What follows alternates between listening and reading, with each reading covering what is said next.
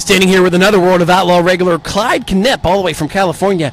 Clyde, welcome back to Central PA. Yeah, it's good to be here. Always like coming to PA. People are real nice and good racing, nice tracks, so glad to be here.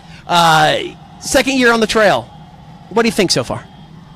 The West Coast was obviously a little rough, but we got back to the Midwest where I've been on tracks and felt comfortable and ran pretty good at Eldora and, building up our confidence in our team and our program. So to be back here in May, literally a year ago from today, was our first race on the tour full time. So to have a good year under our belt and to be here in the second year is pretty cool.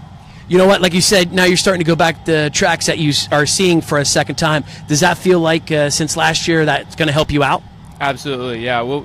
We're go back to the Grove where we've been on 3 times last year, and just all these tracks up here like Weedsport, New Egypt, Charlotte, and yeah, hopefully to be running pretty good. What number did you pull tonight? I pulled a 15, so we qualified pretty early, which I got told is good here at Lincoln, Yes. So we'll see how that works out. You know what? This track does have a habit of slicking off and obviously slowing down throughout the night, so that has to give you some confidence of going out to possibly 15th for time trials and maybe earlier. Yeah, I always like pulling a good number, and especially whenever the hometown crowd says that's a good number to pull, it makes you feel pretty good. You know what? What do you think about the Central PA fans here? They're a blast, You always got Twitter beef with Danny Dietrich and this person, that person. Makes it pretty interesting on the rides to a different track. But these fans are really cool. The Beer Hill gang treats us good.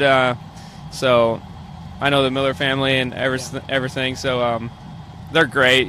Best fans in the country so far. So hey, we like that. You know what? Good luck tonight. And hey, maybe things go out your way. You've been here before. Maybe we'll talk to you on the front straightaway. Oh, I hope so. It'll be cool to beat the posse. So. Oh, now you're going to stir it. Clyde Knipp shooting to beat the posse here in Central PA.